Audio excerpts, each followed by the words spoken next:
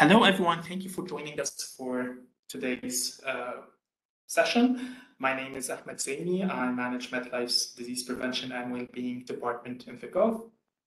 I'm seeing a lot of familiar names. Thank you for joining our webinar series for the year 2022. I hope everyone had a fantastic summer.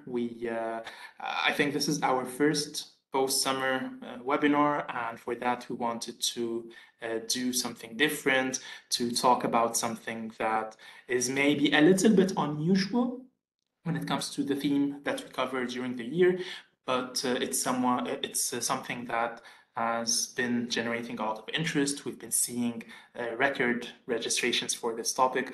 I was just chatting with Sam just a few minutes earlier, and today I'm in the office and I've been getting a lot of questions about today's topic, and we're really hoping that you find it valuable.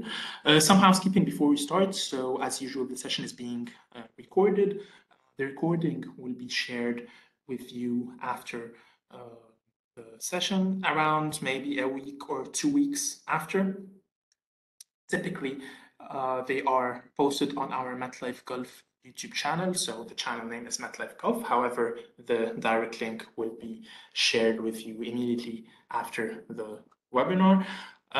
Both Sam and I are very sorry. For some reason, both our cameras are not working for some reason. It has it's not on purpose. We would have both absolutely loved to be with you in a more personal way, but I know what's going on. Both of us are, our cameras are not having it.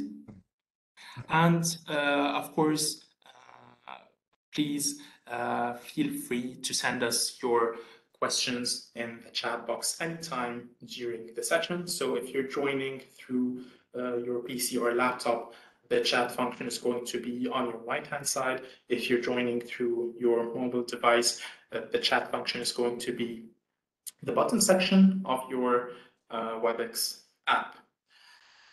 All right, with this out of the way, today's session, the parent as a role model.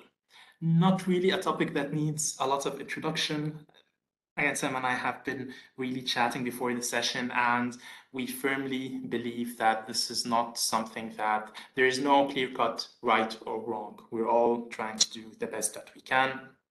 I think this session is of particular interest to everyone. So, for example, I'm not a parent myself, but I think for everyone who is a parent expecting soon or sees it somewhere in the future, this is something that maybe we can talk about in an interactive way. There are a lot of experiences going around. Even if I'm not a parent, I was just sharing with Sam about, for example, I'm seeing what I'm seeing like in terms of parenting styles and outcomes with my immediate families. We all have been impacted in one way or the other by how our parents interacted with us and continue to interact with us, and how we interact with our children. A fluid topic, something that works today did not work a generation before. Definitely wouldn't necessarily work 10 years ago, wouldn't necessarily work 5 years from now. In the age of social media, in the age of a changing world by the day, a lot of things are actually very fluid, and we're mostly trying to do the best we can as we go. For the little precious time that we spend with our children, they look at us as their first teachers and their role models. They are maybe more impacted by what they see their parents doing and not necessarily what they say. So it's very important for us to be conscious of what kind of lessons I may be giving my children, whether intentionally or unintentionally. Today, for our guest speaker, I'm very excited to welcome with us Sam Common, who joins us from Skillbase. He has more than 30 years experience in leadership and personal development. Sam, this is not the first time that we have you with us as our guest panelist, but I am absolutely thrilled to have you with us today. Thank you so much for taking the time. Really very excited for today's webinar. Please take it away. Thank you very much, Ahmed. And can I just say thank you for such a comprehensive introduction to the event, which has really positioned it so very clearly. Yes, my name is Sam Coleman, working today for ComSite Guidance Resources, your employee assistance program. And thank you so much for inviting me to be on this event. Such an exciting subject area, this one, and of course, such a massive subject area to try and do justice to in about 45 minutes or so. There is, of course, no textbook answer to anything we're going to talk about today. It's really all about just our awareness. And I can just really start off by saying, look at the title of this webinar, Parent as a Role Model. You know, there is nothing harder than role modeling. We do it all the time at work. We want to give off a good impression of ourselves, to appear professional, to get things right in front of our colleagues and managers. But you know, when we are doing this as a parent, we are on show almost like 24/7. All the time we are in front of our children. They are watching. As Ahmed said, they can see, and we are meant to be demonstrating best practice to our children. And of course, much of the time, that's exactly what we are doing, you know, and we are all doing a great job. I'm absolutely sure of that. But we usually think that the role modeling is around the bigger things, like, you know, how do we manage a disagreement with our partner in front of the child, or how do we manage a crisis in the home, like a burst pipe, or an argument with a neighbor, or something going wrong. And we think those are the sorts of things that we should be role modeling. But what about the smallest of things as well? Because our children are like sponges. They absorb so much that's going on. You know, they notice when daddy is speeding on the highway. You know, they may not say anything, but they see that, you know, we're going over the speed limit. And what message are we giving our child in that case? You know, when we react negatively, when our scheduled TV program is cancelled, or when we come in from work and we walk through the door and we throw our coat on the stairs or onto a chair. What does that actually teach the child?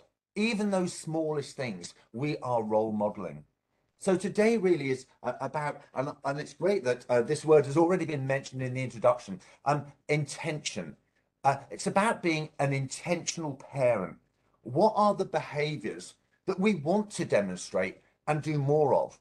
But also, what are the behaviors that we want to stop? It's an opportunity for you to pause for 40 minutes or so and to look at your life and think, well, how am I living my life right now? And the way, what's it doing in the way it instructs or impacts my children's lives? And that's not just about the things that you do and your behaviors, but it's also about your emotions and how we deal with them, and how we actually deal with other people's emotions as well. How in tune are we in our relationships, not just with our children, but with people around us as well?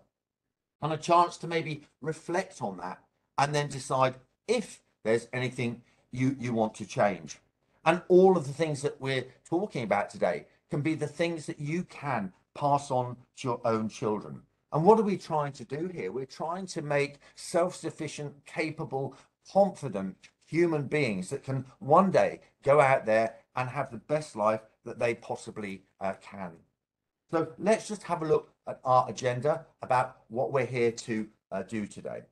So we'll talk about some of the behaviors that are passed down to us. Of course, you know, our behaviors, for the most part, have come from our parents or whoever was actually in charge of us as we grew up. Our parenting figure might have been our grandparents, or it may have been an aunt or uncle, or it might have been an institution. But generally speaking, for most of us, it will have been our parents. We are the primary role model for our children. And children don't have any knowledge or skills until they start looking at us. The person that they look to imitate is usually their parent. Now, how we teach our parents, we often think it's about telling them what to do. But, you know, children don't really hear. I'm sure that you've all got experiences where you've told your children to do something and they don't do it. Now, for some reason, it just sort of misses the mark. But if a child notices a difference between what the parent is saying and what the parent is doing, in the majority of times, they will always pick up on the parent's behavior. They will copy parents' behavior rather than what they're being told to do. So whenever that contradiction is in place, the actions will speak louder than the words.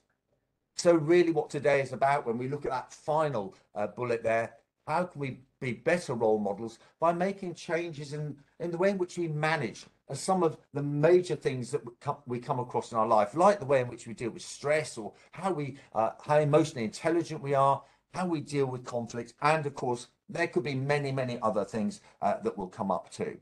Now, what I want to do is really just make a start by thinking about where did we actually get our modeling from, and start off by thinking about our parents, or the people that were in charge of us as we developed, because our children and ourselves, we're much more in tune than our parents ever realized in picking up behaviors.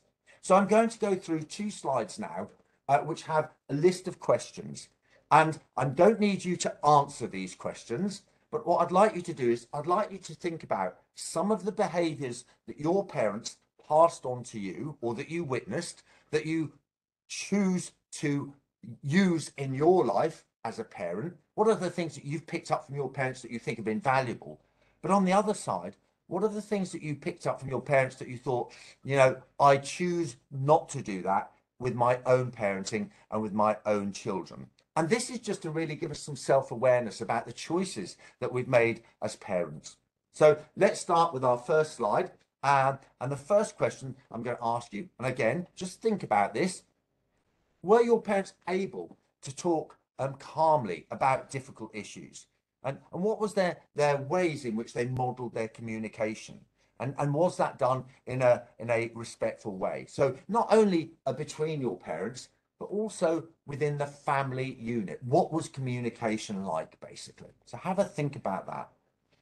Think about next, did your mother or father have difficulty expressing their feelings? We grow up now in a world where we're really encouraged to share a lot more, where we're meant to be emotionally intelligent and to be open. But did you grow up with parents who found it difficult to express their feelings? Did they hold back in any way?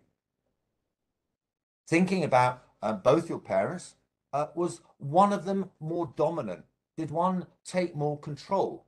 Did one of them potentially put the other parent down in front of you? Or did one abdicate responsibility to the other parent to maybe deal with things like conflict, to maybe be the one that was the one that did all of the disciplining? So which parent seemed to hold the power? Maybe the father figure didn't necessarily show their emotion, or maybe they did it, but only to show anger because they were the one that was more stoic, or maybe took control. I can remember hearing a friend of mine's mother say, wait until your father gets home and finds out what you've done. She would defer discipline to the father. Well, by the time the father came home, the child didn't know what they'd done wrong because it was 5 hours earlier.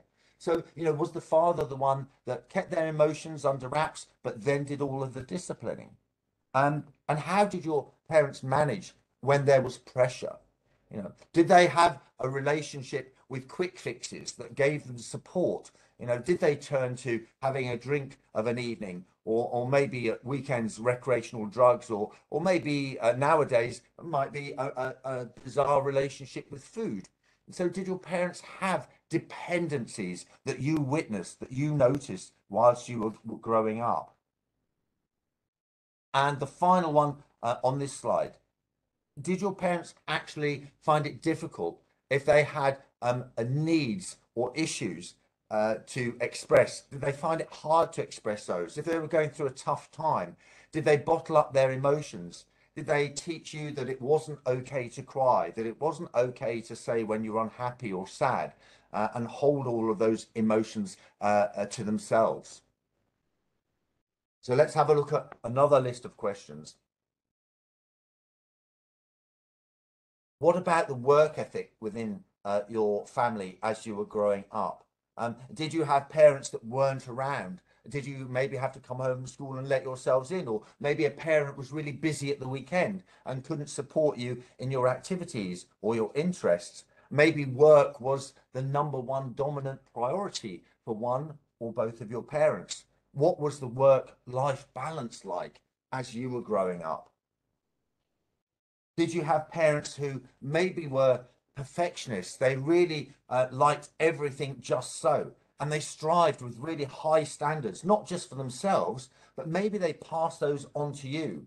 Did that make you feel driven? Did it maybe even put you under pressure?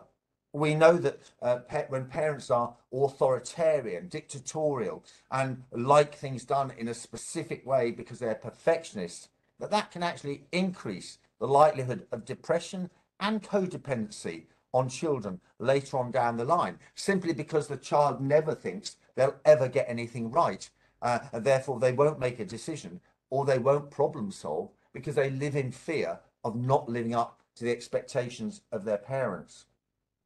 Did you ever have a parent that maybe put themselves down, maybe was a bit disparaging about their appearance, about their weight, about their styling? I've got a very good friend from school, and every time she starts a sentence, she says things like, well, I'm not very good at, or I'm not as good as my sister. I can't cook like her. I can't pick clothes like my other sister. All the time, she's always putting herself down. And it doesn't give a role model of somebody who has any confidence about what they do, even the simplest things.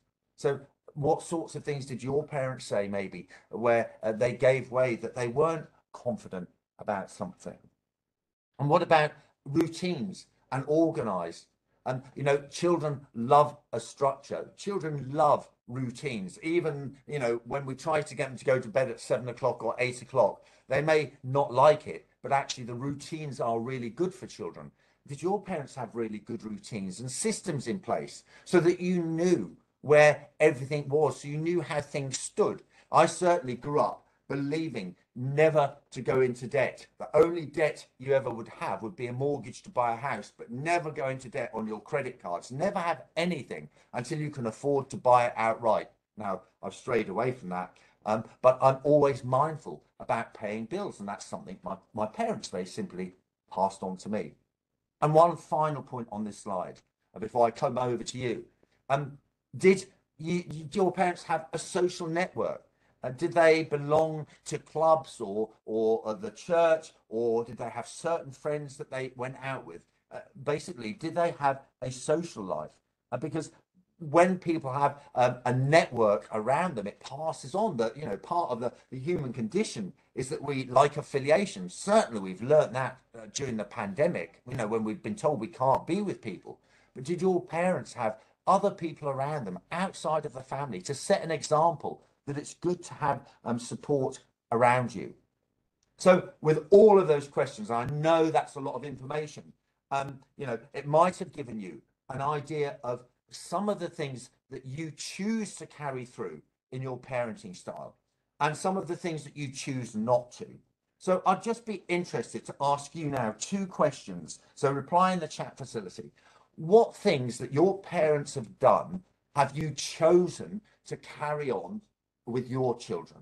What skills, behaviors, or values are you taking from your parents to pass on?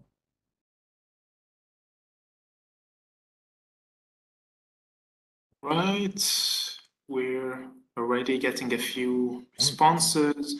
Respecting elders, financial planning, planning for the future, being truthful and honest, importance of education, befriending my kids. Wow, I like that one.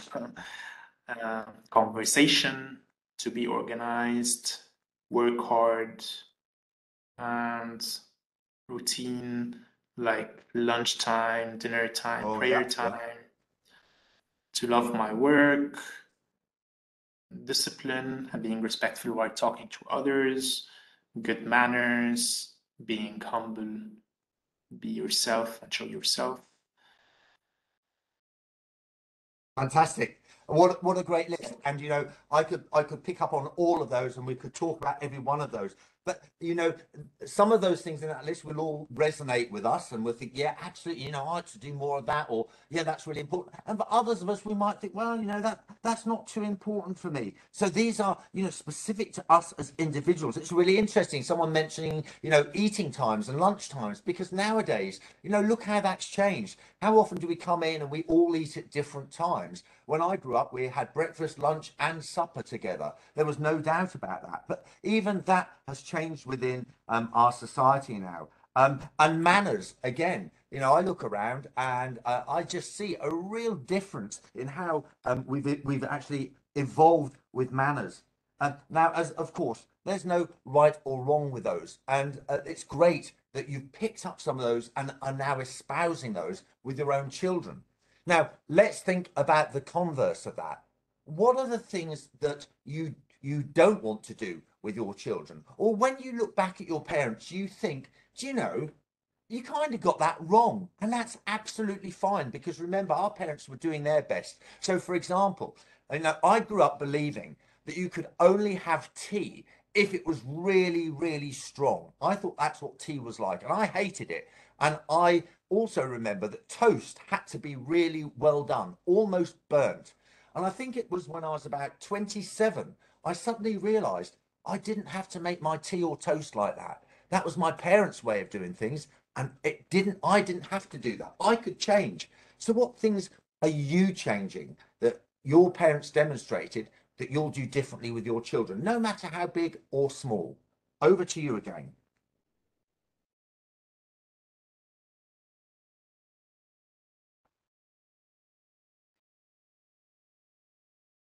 We still have more coming in. Um, Respecting wife and respecting spouse. We got this separately, so I'm guessing this is a popular one. To put my kids first, to accept more than to expect. I love that. Yeah, Um, lovely. Micromanagement, Hmm. anger, controlling my children, being aggressive and letting things happen, show my sadness or worries. It's important to do a 9 to 5 job, not to compare with other kids. Great. Okay. Lovely. Again, you know, absolutely great list. And you know, it's okay that we can look at our parents and think, you know, I don't like the way you did that, and you didn't get it right. For you, that was okay. Doing that as a parent was okay. I didn't like being on the receiving end of that, and I'm not going to do that with my children. You know, when we get things like, you know, children being, you know, micromanaged, or parents how they showed their anger or aggression. Certainly, you know, when I spoke to my own mother, she had a very, very violent parent, a father. And she said she vowed, even as a child, that if she ever had children, she would have bring her children up very differently. And she certainly did that. And that's absolutely fine to maybe move away from the examples that your parents have set. And there are so many different things that we can do with our children. And of course, you know, we want to model certain things with our children. And there are sort of core areas that are really important to get right. I'm going to share with you 5 things that we can do with our children that are really important. These are not by any means the only things that we can do with our children. I'm going to take you through each one of these in a little bit more detail. Of course, there are many other things like, you know, how our children deal with gratitude, maybe instilling a faith in our children, encouraging them to be empathetic, compassionate, maybe their motivation, about, you know, as some of you said, you know, working hard and learning and being on a constant journey for learning. What about, you know, resilience and adaptability? All of these things. Of course, I can't talk about all of those today. So I've got a handful here that I just want to share with you that are really important things to maybe set our children off, you know, on the journey in the right way. Let's start off with that one about self-care and looking after ourselves, and stress management. Of course, our children will look to us when we take care of ourselves. We're setting an example for our children that we value ourselves, we value our health, and that they should do the same as well. And this means about incorporating behaviors into our life so that children also do that too, that they actually see the benefit of these things. Now, I'm not going to lecture about the importance of exercising regularly. We all know how important that is. But maybe, how we demonstrate that. Maybe rather than, just sitting watching TV, we go out for a walk during the evening. Maybe that we avoid talking badly about exercise, saying things negatively about it, like we can't be bothered or haven't got time, or, I'd rather be, having another beer. Maybe trying to let the children see that it's good to do it, even if we don't enjoy it, that we encourage them to do that as well. We don't want to exercise begrudgingly and make children think that it's not fun to do that. We know that we have a worldwide problem with child obesity, and that's not just down to lack of exercise, but that is a contributory factor to it. Let's also be aware that it's very easy, the second bullet on the slide, very easy to become numb to our emotions, to avoid having discussions with our family about what's important, or the things that are worrying us, or things that are exciting us. Why? Because we're so busy, all we want to do sometimes is just switch off. And so what do? We come in from work, we eat something, we throw ourselves on the sofa, and we watch TV for 3 hours. Well, maybe trying turning off the TV and being around our children and talking with them. We've found that out during the pandemic. I think there was a massive increase in activities and board games that parents and children started enjoying, just to do something different.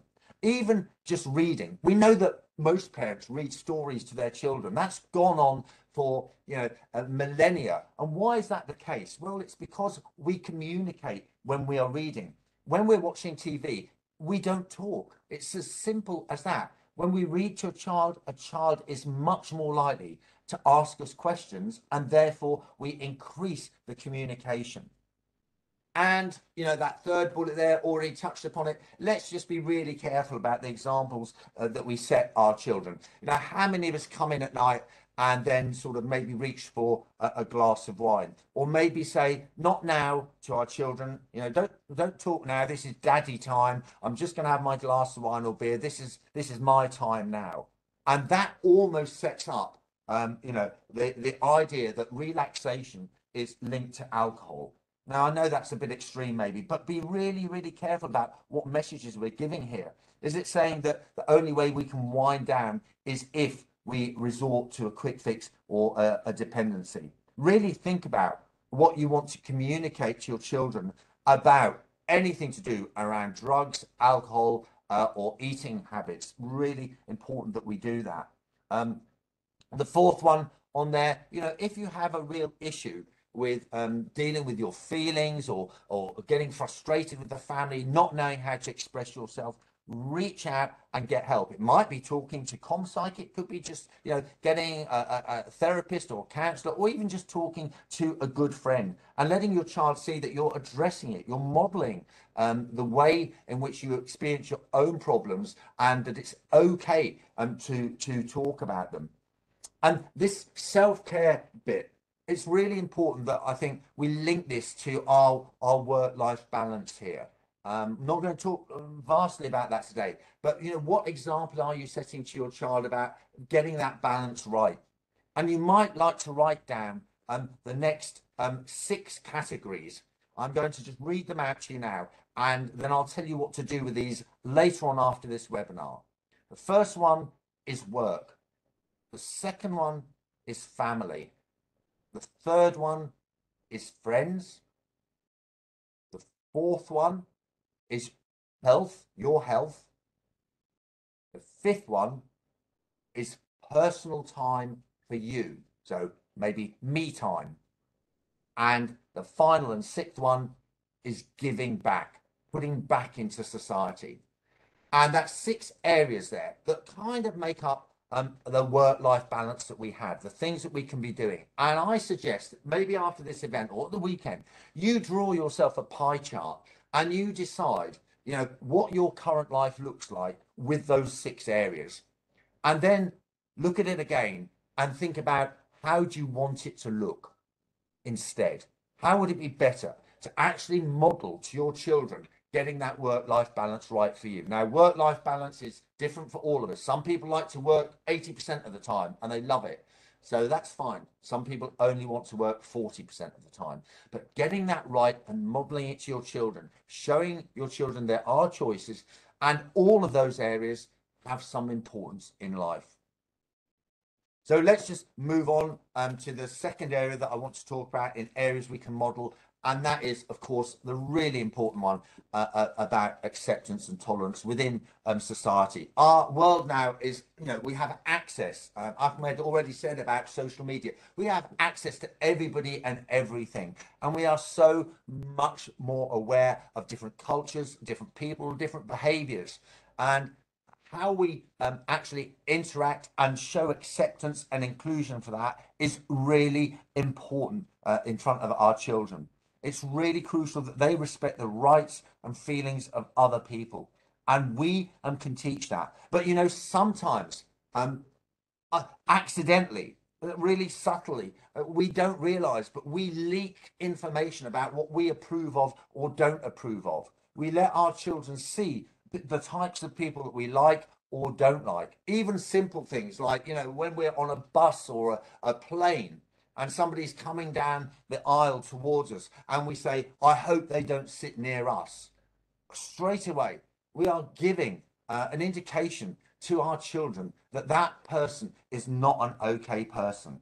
So really think about how you demonstrate your acceptance and inclusion within your family unit, within the workplace, within society, but certainly whenever your children are around, because you are teaching your child that certain people are important and worthy of acceptance, and other people are not important and not worthy of acceptance. And none of us would want to be on the receiving end of that. And of course, that can be, obviously around the major issues like, racism, gender issues, class, ageism. I can remember my son saying to me when he was much younger, when I'd had a birthday, why is somebody laughing at you, Daddy, in their birthday card? The birthday card was a jokey card about what my age was or how old I was getting. Yet why do stores still sell cards that joke about age? What is that saying? That it's not okay to be old. One of our colleagues said about, respecting elders and passing that on.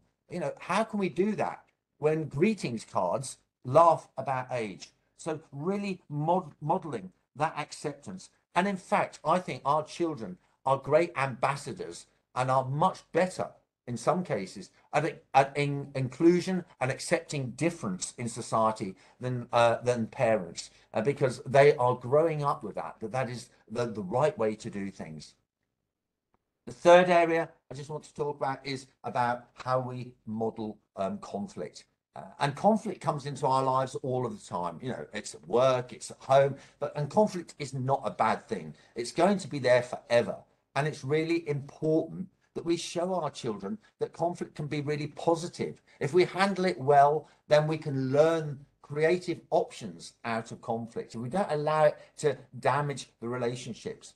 But remember, the minute that we lose our temper, that our emotion kicks in, or we're patronizing, or we yell at our child or another family member, we've kind of lost the battle. Nobody ever wins in an argument like that.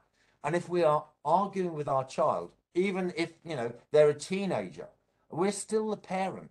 But when we argue with the child in that way, we're almost trying to treat them on an adult to adult level, and they won't get it. And the communication misses.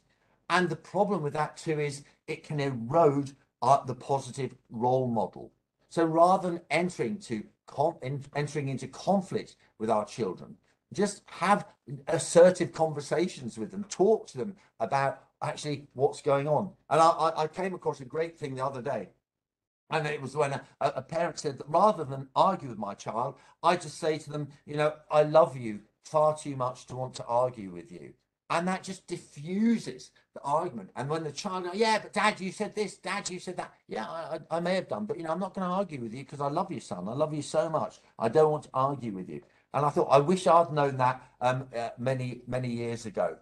And remember, when we are in conflict, don't use those things that make you the powerful one. And just because you're the older one or the bigger one, when we yell, raise our voice, think of the impact that has, especially on a younger child. It can really be very, very damaging. And also it sets a model that this is how we get our own way, just by bigging ourselves up and by bullying. And none of us would want a reputation as a parent as a bully.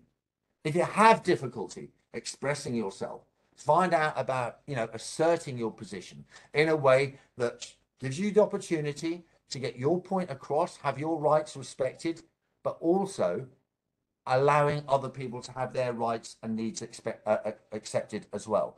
And, you know, as a family unit, we've all got rights and needs and expectations. And being respectful of those is, of course, crucial. As the parent, we may know what's best, but it doesn't mean that we can't hear out what our children want to say. That way, we're showing that communication is really important, which really takes me on to the next area about modeling communication and listening skills. You know, how often when our child has come to us to show us something or to ask us to do something, we say, yeah, you carry on talking, you show me, I'm listening, and we're not. Maybe, you know, just sometimes stop doing what you're doing. Really, you know, get down at their level, look them in the eye, and really, you know, listen to them, wholeheartedly listen, and respond back to them. Let them know that you've heard them by being able to repeat what they're saying or what they're asking. You know, it's no different to active listening when we're in the workplace or with a client. But with our children, sometimes we can accidentally be dismissive because we've got so many other things to do, and I understand that.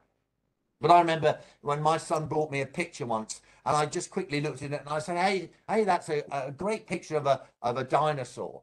And he looked crestfallen. He looked up at me and he said, but Daddy, it's a dog. And in that moment, I learned, you know, don't ever say to him, you know, hey, it's a great picture of a dog or a horse or a house. Just say, wow, that's an amazing picture. You know, tell me about it. And then he could tell his story. And as I've already said, everybody has an important role within the family. You know, all of us need to feel that we can get our point across and give recognition, you know, to your children. It's really important. Allow them to know when they've done a great job, and make sure that you don't attach conditions like I really love you when you're a good boy, because then the child hears Daddy doesn't love me when I'm a naughty boy. So just say, I really love you. And give feedback to your children, specific feedback. That was a great thing you did with your sister, helping her to read. And, you know, you did that because you are such a caring little boy. You know, give them really clear feedback that is specific to them and what they do. That is a great confidence builder. And remember, of course, when you do enter into that conflict, be aware of your emotions and what it's saying, especially when we get into those difficult years with our adolescent children. And when they're learning their pattern in the world, they're learning how to navigate the world at a difficult time. Remember what that was like ourselves. And it's really important too, as a parent, to admit that, you know, we make mistakes. We don't get it right. And being able to say, you know, sorry to your children. I was wrong about that. I shouldn't have done that. I'm sorry I upset you. Let's see how we can move forward. The fifth and final area I just wanted to address is really around about social networks. It's really important that we show our children that it's crucial to build those relationships, that they learn that having people outside the family, having networks that they can nurture, that they can build. And we learned that certainly during the pandemic is so important by putting back into our community, by being involved with other people, because It's great if there are other people that our children can depend upon, that they can mutually support, and that they can actually build relationships outside of the family unit as well. And that way, that really empowers them later on for when they start building relationships, not only romantic relationships, but also in the workplace as well. If we don't demonstrate that we have relationships and become really insular, the only models that children will have are their parents. And sometimes there needs to be more than that. I'll give you a very quick example. When one of my sister's children went to university, she didn't want to be around at the weekend, the first week or two she was there. So her parents went and collected her and brought her back. It was about an hour and a half's journey. And what happened was that set a precedent. And for every weekend she was at university for 3 years, her parents brought her back home.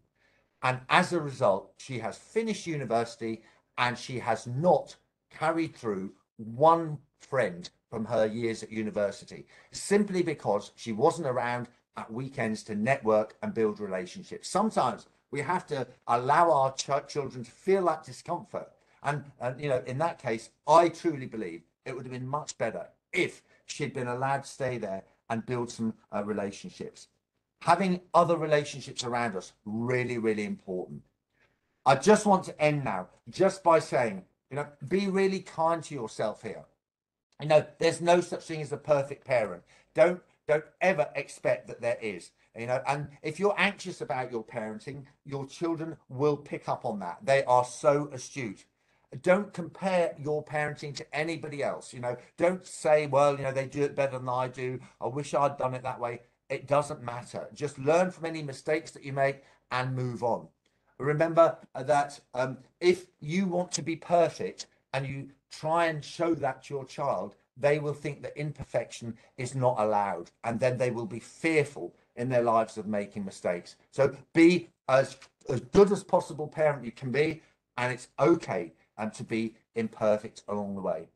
And remember, it is a hard job. It's probably the hardest job without any manual that we will ever do in our lives. So all of these things here are really important. Take time out, walk away from those difficult situations, build in the bolt holes and things that you need to do to recharge your batteries. Don't forget your hobbies, 5 minutes out, taking a deep breath, walking outside when things get too much for you. Remember, there is support for you there. Your friends, networking, talking to other parents that and sharing what's working and what isn't working. And laugh at those difficult situations. When your child, spills that paint on the carpet. Yes, it's annoying. Yes, you'll get angry first, but one day you'll look back on that and you'll laugh about it. So remember, keep everything on an even keel. Keep your sense of humor. And I've already said no parent is perfect, and mistakes are fine as long as we learn from them. If we keep making the same mistake over and over again, that isn't fine. But when you get something wrong with your children, learn from it, tell them what you're going to do differently in the future, and move on from it. We're not trying to make our children into mini images of ourselves. What we're trying to do is really empower them to be the best that they possibly can be. And that really takes a lot of energy, flexibility and positivity on our part. Don't forget, if there's anything I talked about today that you need to talk through at greater length, ComPsych is there for you and anyone that you share your home with 24 hours a day, 7 days a week, confidential support. Talk to somebody, or even online information on the website. So that's everything I wanted to share with you. If you want to spend a few minutes now with any points or questions you'd like to raise, that would be absolutely great. Sam, fantastic session. I found myself taking notes. I just found myself unconsciously grabbing a pen, and they aren't really structured notes. I really hope that my camera is working so I can show to the camera. It was more of doodles around lots of food for thought, definitely, whether from personal experience, of course, the experiences that I've had with my parents.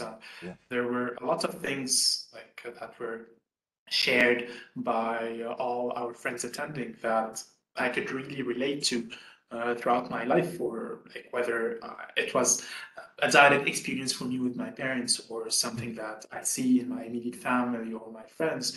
So I personally think it was fantastic. I'm already getting a few messages that it was an excellent session. So thank you so much. We have 5 minutes, so we're trying to actually wrap up this session like 10 minutes to the hour, just to give you a little bit of time to recharge before your next engagement. Yes, thank you. If you're working from the office, maybe you could take 10 minutes. If you're working from home, try to hug your kids or kiss them before your next meeting. So with that, we've already been getting a bunch of questions. I will try to summarize or like maybe pick up the most common ones. So of course, for everyone joining us, if you have any question that you would like to ask, please drop it in the chat box or the Q&A section. So you will find that if you're joining through PC or laptop on your right-hand side. If you're joining through the WebEx mobile app, you're going to find it in the bottom section. One of the questions, it's not a common question, but actually it caught my eye. So in the example of, okay, I love you so much, so I'm not going to argue with you, would that not be perceived by my kid as sweeping things under the rug? Sorry, repeat the last bit. Wouldn't it be perceived as my kid as sweeping the topic under the rug and not discussing I it? don't think it means that we then don't have the conversation. I think what I'm trying, I'm sorry if I'm misled. What I'm trying to say is, I love you so much. I'm not going to argue with you. I'm not going to go into a fight with you, but we then can have the discussion. So, let's not argue, but let's sit down and let's talk about why this worked for you and why this didn't work for me. So you still have the conversation, but without the emotion in it of anger or irritation or frustration. So, yeah, thank you for raising that. I hope that clarifies it. It's not about avoidance. Absolutely not. I'm getting a few requests if we can go back to the previous slide with the maybe with the takeaways. Again, lots of excellent feedback. Actually, a couple of notes that don't hesitate to reach out in case of any questions, please. John, Adel, please, guys, feel free. Okay, what is the best way to express my dissatisfaction about my spouse's actions in a respectful manner? Is it okay to express this feeling in front of the children? This is it depends on your personal and family dynamic. I think if we do that in front of the child, it could undermine the other partner. I think the best way to do that is privately with your partner. And this is where emotion comes in as well. What we tend to do is we tend to instantly knee-jerk react and say, you can't do that, or you should say that, or well, you would have said that, and the child is still there.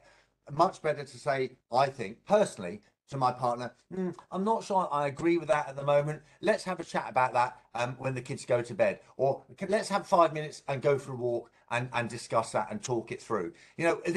Our relationships are ongoing. We're learning about our partners all of the time. We don't necessarily want to do all of that in front of our children. Because of course it can make the child feel that there's a discord between the parents. And we certainly don't want to teach our children that. We know, of course, that there's a 40 to 50% divorce or separation rate between couples. And so it's very hard for children even to build romantic relationships themselves these days. And of course, then they end up with real problems around, loyalty and trusting other people if they see that in their parents. So to me, it's trying to have that conversation offline. Okay, one final question. Maybe a little bit of a dicey topic. So I worry if I nurture my children to fear their parents, they would grow up and hate me. And I worry that if I'm being friends with them, they would not do anything I say. If you're being cross with them, was that? If I nurture my kids to fear their parents, they would grow up to hate me.